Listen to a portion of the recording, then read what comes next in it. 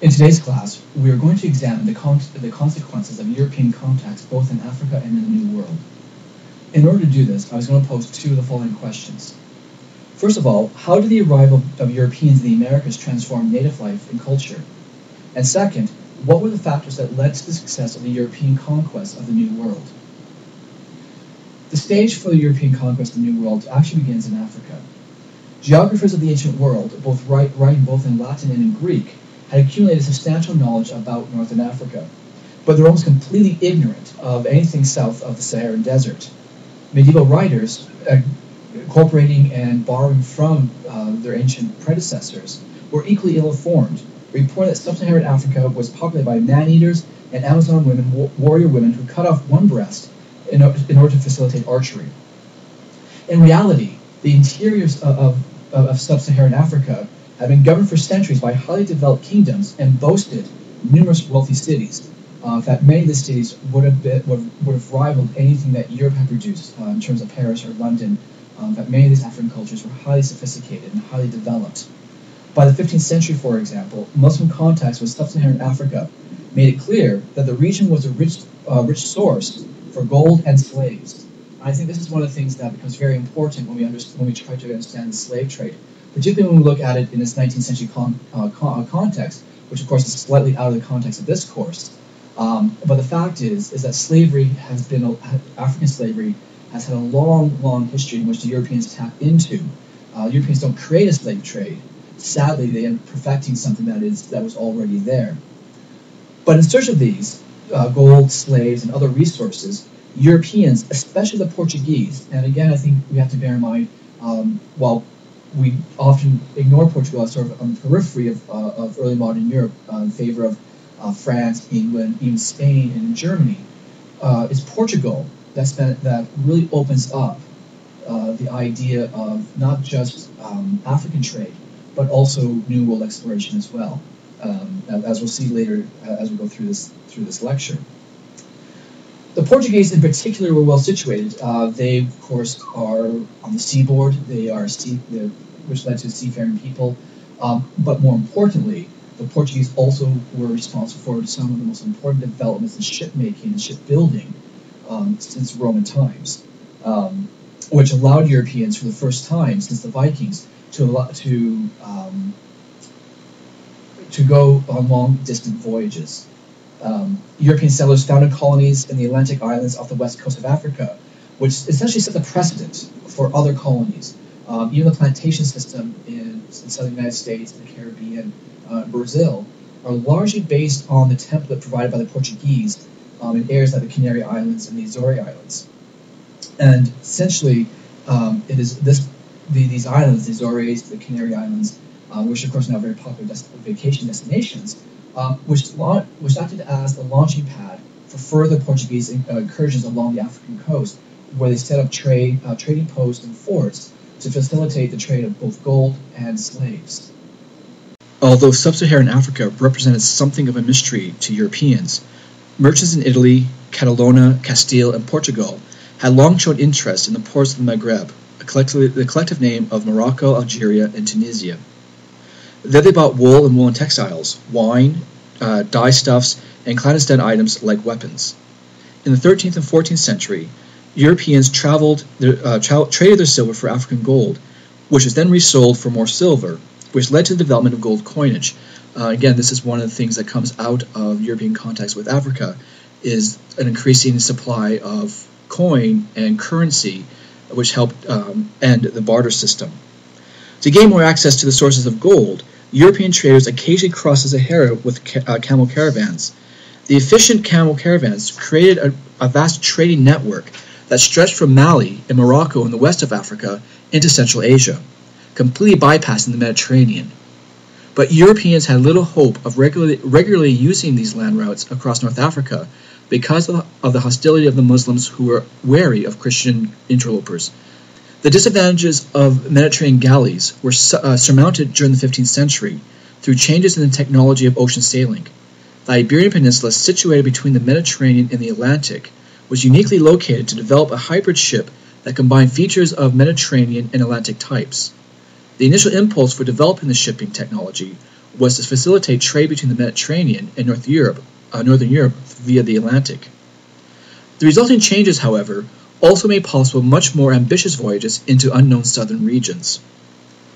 The Iberians modified the cog design, the dominant ship in the Atlantic, by adding extra masts and creating a new kind of rigging that combined the square sails of Atlantic ships, suitable for sailing in the same direction as the wind was blowing. The triangular lateen sails of Mediterranean galleys, which permitted sailing into the wind, which led to the result of a ship that could sail in the variety of winds, carry large loads, and be managed by a small crew and defended by guns mounted in the castle superstructure. These hybrid three-mast ships, called caravels, appeared about 1450 and for the next 200 years pretty much dominated the oceans. Also assisting European navigators were other technological innovations. The compass provided an approximate indicator of direction, and the astrolabe and naked-eye celestial navigation made it possible to establish latitude. Books of sailing directions called portolanos included charts and descriptions of ports and recorded the location of dangerous shoals and safe harbors for future voyages. The advances in maritime technology made it possible for Europeans motivated by economic need and religious fervor to sail wherever they wanted. During the 15th century, European colonization departed somewhat from the patterns of the past. Medieval colonies established during the Crusades of the 12th and 13th centuries had relied on native inhabitants to produce commodities that could be expropriated by the colonizers. These were either aristocratic colonies in which a few warriors occupied castles to dominate the native population, or mercantile colonies built around a trading post for foreign merchants. As Europeans ventured into the Atlantic more frequently and expanded their contacts with sub-Saharan Africa, they established new patterns of colonization. In search of fertile lands for agriculture, Castile and Portugal founded colonies in the Canary Islands, the Madeira Archipelago, the Azores, and the Cape Verde Islands. The first new type of colony during this period was the settler colony. The settler colony derived from the medieval feudal model of government, in which a private person obtained a license from the king to seize an island or some part of an island. The king supplied financial support and legal authority. This idea of the need for Spanish conquistadors and nobles to rely on legal authority will become very important when we look at the example of the New World. In return, the settler promised to recognize the king as his lord and occasionally to pay a fee after the settlement was successful. The second type was the plantation colony. Until the occupation of the Cape Verde Islands in the 1460s, the Atlantic island colonies had relied on European settlers for labor. However, the Cape Verde Islands attracted few immigrants because of the rigors of the tropical climate. Yet they were perfect for sugarcane crops. To solve this problem, Europeans went to the African coast to buy slaves. And again, the point I made at the top of this lecture, Europeans didn't begin the slave trade, but they were using an already market. In the Cape Verde Islands, we see the tragic conjunction, however, between African slaves and Europeans' demand for sugar. The first European voyages along the African coast during the 15th century were launched by the Portuguese. The sponsor of these voyages was Henry the Navigator, who lived between 1394 and 1460. The first Portuguese expeditions along the African coast were prompted by Henry's desire to capture the Canaries and to find new sources of gold. This desire caused the sailors to move further south down the African coast. The Portuguese did not establish settler or plantation colonies, but rather set up trading posts that supplied gold, ivory, pepper, and slaves. Once a template had been set along the coast of Africa, it wasn't long before Spanish adventurers began to sail further west as well. Most of these adventurers were the conquistadors who themselves came from impoverished minor noble families. The conquistadors sought fortune and royal recognition through explorations and conquests of indigenous peoples. Spain was a poor land with few opportunities for advancement, a bleak situation that made the lands of the New World a powerful lure to many seeking a fortune. Many of the conquistadors launched their own expeditions with little or no legal authority, hoping to acquire sufficient riches to impress the king to give them official sanction for additional conquests. Those who did acquire legal authority from the crown received the privilege to conquer new lands in the name of the King of Spain and to keep a portion of those territories for themselves. In return, they were obliged to turn over to the king 1/5 known as the royal fifth, of everything of value they acquired. This was enforced by a notary who was always on hand to record the valuables. All the conquistadors were required was to read a document called the requirement, or the requirimiento, to the natives before making war on them. The document briefly explained the principles of Christianity and commanded the natives to accept them immediately, along with the authority of the Pope and the King of Spain. If the natives refused, they were warned that they would be forced through war to subject themselves to the yoke and obedience of the Church and of their highnesses, or else. The requirimiento revealed conflicting motives behind the Spanish conquest. On one hand, the Spanish were sincerely interested in converting the natives to Christianity. On the other, the conquistadors were trying to let themselves off the hook over the immorality of their actions by suggesting that the natives had brought the attack upon themselves by refusing to obey the Spanish king. The lunacy of the requirimiento is captured brilliantly by the Spanish theologian and bishop Bartolomé de las Casas, who wrote one of the most scathing reports of Spanish actions in the New World, his short account of the destruction of the Indies. In it, of course, he catalogs all the various atrocities committed by Spanish conquistadors on New World natives. The book itself is a fantastic little book of harrowing reading. Certainly, it was enough to create what became known as the Black Legend of Spain, the Black Spanish legend, in which Spain's atrocities very much were used by England, particularly England and France, to discredit Spanish efforts in the New World.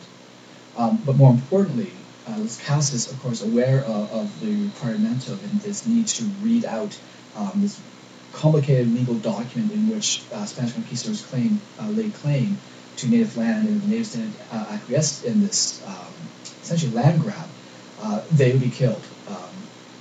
Las Casas noted the fact that how do you expect a native population who does not speak Spanish to understand a conquistador who only speaks Spanish? And in lamenting and lambasting this sort of Spanish hypocrisy that is so evident in the requirimiento, Las Casas, in one of the most poignant lines, I think, in New World literature, at least European contact literature, whenever he thought about the requirimiento, whenever he thought of this requirement, Las Casas always said, I never knew whether to laugh or to cry. Among the first and most successful of the conquistadors was Herman Cortes, who lived from 1485 to 1547. Cortes arrived on the Yucatan Peninsula in February 1519, beginning a conquest that culminated in the collapse of the Aztec Empire and the Spanish colonization of Mexico. He followed a policy of divide and conquer with the natives, making alliances with peoples who hated the Aztecs and then using their warriors in the front lines of his battle, where they absorbed the most losses. If after reading the requirimiento the native chieftains did not immediately surrender, Cortes's men attacked them, breaking through their lines on horses, which the natives had never before seen. After a number of bloody battles, Cortes set off with 450 Spanish troops, 15 horses, and 4,000 natives to conquer the great capital of the Aztec Empire, Tenochtitlan, which of course today is modern-day Mexico City. The city at the time of Cortes in the 16th century had about 300,000 inhabitants and defended by thousands of warriors. And this is where we, I think, get a sense of some of the European mythology behind the New World conquest. After all, Montezuma, the Aztec emperor, had his command thousands and thousands, tens of thousands of warriors, and Cortes had essentially what seemed to be a motley army. However, there are a lot of questions that go on in order to explain what seems to be an inexplicable loss of the Aztecs. Because as Cortes approached, Montezuma II was slow to put up a defense because of his belief that Cortes was the white god Quetzalcoatl and who was supposed to return from the east. The idea that Cortes was a returning god had paralyzed in part Montezuma's ability to take any decisive action with tragic consequences. Thus what we see is instead of an ardent military campaign, the king's defense primarily took the form of ritual sacrifices, which of course failed. Cortes, after not too long a battle, captured Montezuma. Montezuma ruled, he lived, Cortes kept him alive, and Montezuma ruled for a few months as a Spanish puppet. However, as Spanish atrocities and abuses continued, the city revolted and drove the Spanish out during what was known as the Noche Triste, or the Sad Night. Cortez, who was out of Tenochtitlan at the time, was able to rally and besiege the city.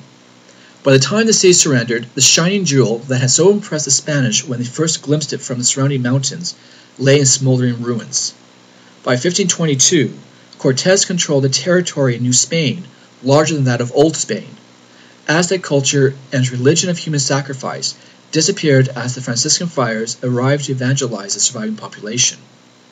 Like other conquistadors, Francesco Pizarro, who lived from 1478 to 1541, was poor, but he bore the additional social liabilities of being illegitimate and being illiterate. With no prospects at home, Pizarro found his way to Panama, where he accompanied Vasco Núñez de Balboa on an expedition in 1513 across the Isthmus of Panama, during which Europeans got their first look at the Pacific Ocean. In 1531, Pizarro left Panama with a small expedition of 180 men and 30 horses. His goal was to conquer Peru, a land known to be a land rich in gold. He gathered additional recruits along the way and sailed to northern Peru and sent out spies who discovered that the Incan emperor Atahualpa could be found in the highland city of Caramarca.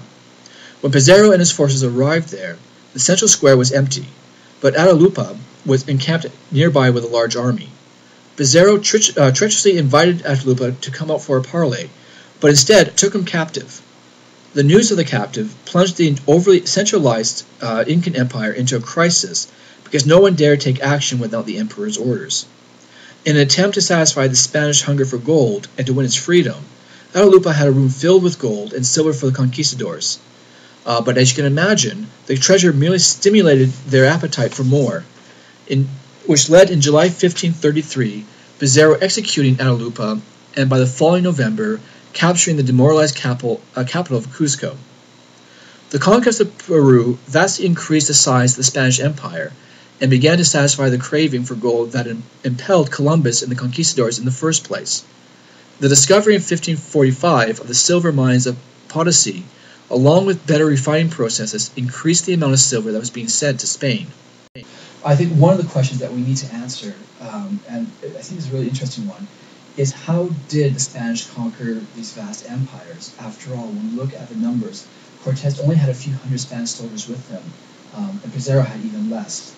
So how was it that Cortez was able to conquer the Aztec Empire, this, in a sense, one of the major power in its day, and how did Pizarro do the same thing in Peru?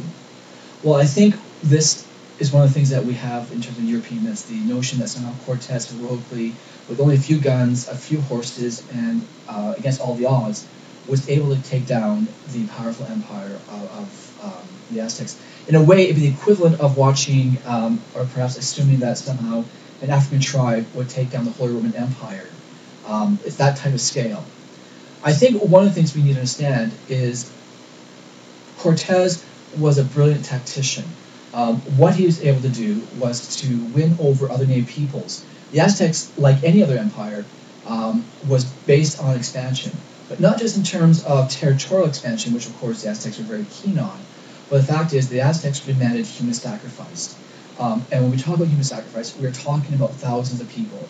The Aztecs would often engage in ritualized and ceremonial warfare simply to take captives that could be sacrificed on the altars. You can imagine, of course, that the subject peoples found this incredibly problematic and were incredibly hostile to it. The conquistadors offered an opportunity for the subject peoples and the Aztecs. The idea was that the Spanish can't be any worse than the Aztecs themselves. And to some degree, that of course may be the case. After all, the Spanish never demanded human sacrifice of their peoples. However, I'm sure that many of those subject peoples lived to regret that decision. So when you look at the Spanish conquest of Tenochtitlan and the Aztec Empire, I think one of the things that we need to bear in mind is the Spanish had an awful lot of help. It also goes, and particularly when we look at Atahualpa in the Peruvian example, it's also important to understand sort of generally the political setup of the Aztecs and the Incas. Highly centralized, highly top-down organizations. And so with Montezuma with the Aztecs and with Atahualpa with the Incas, no one could really do anything without commands from the top. Pizarro and Cortez were smart enough to know that, or to recognize that as a cultural trait and a cultural distinction, this is really important, really important in trying to win or trying to defeat their much more numerous opponents. Particularly with the Incas, the emperor made every command, and when he was gone, when he'd been captured by Pizarro, there quite literally was no one to offer orders. The Europeans, in a sense, had the advantage, used to more decentralized authority, more likely to take the initiative. The Aztecs and the Incas were unable to adapt and to adopt to changing tactics. Also, of course, we see in a lot of, certainly Aztec battles, ritualized warfare. That the Aztecs were particularly good at ritualized warfare. And so they come in with ceremonial armor that had bright colored feathers, ceremonial armor, which made them targets for Spanish weaponry, which of course also helped eliminate most of any resistance that the Spanish would face both in modern-day Mexico and in Peru. The basic form of economic and social organization in Spanish America was the encomienda system, which was created as an instrument to exploit native labor. An encomienda was a royal grant awarded for military or other services that gave the conquistador and their successors the right to gather tribute from the Indians in a defined area. In return, the encomiendero was theoretically obliged to protect the natives and teach them the rudiments of the Christian faith. Because the encomiendas were large, only a small number of Spanish settlers were actually encomiendos. In Greater Peru, which includes modern-day Peru, Ecuador, and Bolivia, there were never more than 500 encomienderos. By the 17th century, the encomienderas had evolved to become great landed estates called haciendas. The King of Spain was represented by two viceroys, who were the highest colonial authority, one in Mexico City and the other in Lima, Peru. In Spanish America, the church was a more effective presence than the state. As heirs to the long Christian struggle against Islam, and in particular the reconquest of the Iberian Peninsula from the Muslims, the missionaries found in the Americas an exceptional opportunity to expand Christianity. The most zealous missionaries were members of the religious orders, the Franciscans, Dominicans, and Jesuits, who were distinguished from the parish priests by their autonomy and special training for missionary work. We can question, though, however, just how Christianized the New World actually became. And for those who are familiar with things like the Day of the Dead, what we see, of course, is a melding of Aztec native religions along with Christianity. However, there is no question that the religious orders spent a lot of time and, in many ways, were successful in Christianizing the New World. Before Columbus set sail to the west, Europeans possessed two systems of thought that seem to explain everything, both Aristotle and Christian. The ancient Greek philosopher and his followers provided a systematic explanation of geography and cosmology based on what they knew about the world. They had named the continents, described their peoples, and established the size of the globe. Particularly in the European universities, Aristotle was still considered the primary source of all human knowledge. But even Aristotle had not imagined the Americas, and that fact raised the possibility that he was wrong on other matters as well.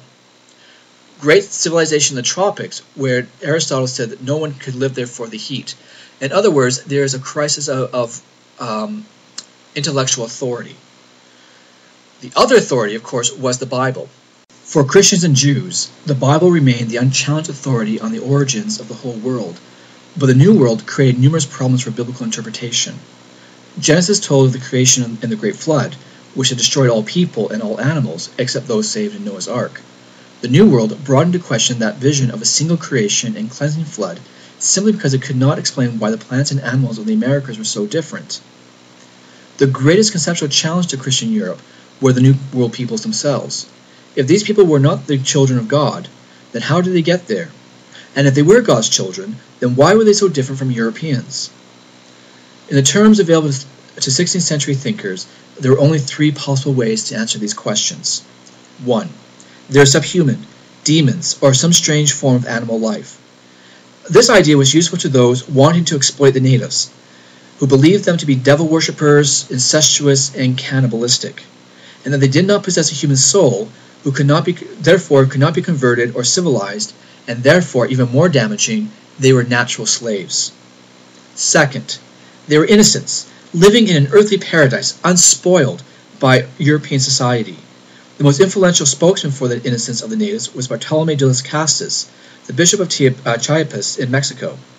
He originally owned a encomienda until a sermon by Antonio Montesinos transformed his life, and Las Casas became a defender of the natives. Engaged in debate with the Spanish theologian Sepúlveda about the justification of enslaving the natives, he wrote a book, as I was mentioning a little bit earlier, A Short Account of the Destruction of the Indies, which was published in 1542. Through his influence, royal policy softened. Granted, it still did not see the natives as equals, just innocent who needed the help of European culture, and in particular, European religion. Las Casas, his defense of the natives is somewhat tempered by the fact that he also supported African slavery. Although near his death, he regretted this once he recognized the scale of the African slave problem. And finally, the third answer to the question of who were the New World natives is that you have people who recognize their differences as a natural consequence of human diversity. Advocates proposed a form of cultural toleration. The inconvenient facts of the New World put into doubt the traditional moral standards for judging the behavior of other peoples. This led to the beginning of cultural relativism. Many of these ethnographers recognize that many standards of justice are specific to particular cultures rather than fixed truths established by natural or divine law. One of the biggest supporters of this idea was the French philosopher Michel de Montaigne, the French essayist, who wrote an essay entitled On Cannibals, which he pointed out the hypocrisy of condemning New World cannibals when Christians were torturing and slaughtering each other in France over obscure theological questions. How many have died over the word hawk, Montaigne asked. Montaigne also argued that a truly ethical and truly Christian person was not a rigid follower of biblical laws, but was capable of understanding and tolerating cultural differences. The discovery in the New World that non-Christians could lead moral lives, love their families, practice humility and charity, and benefit from highly developed religious institutions shook the complacent sense of European superiority. And it's the discovery of this New World and the undermining of the sense of European superiority in the established order, which provides much of the intellectual groundwork which will lead to things like the scientific revolution and the Enlightenment.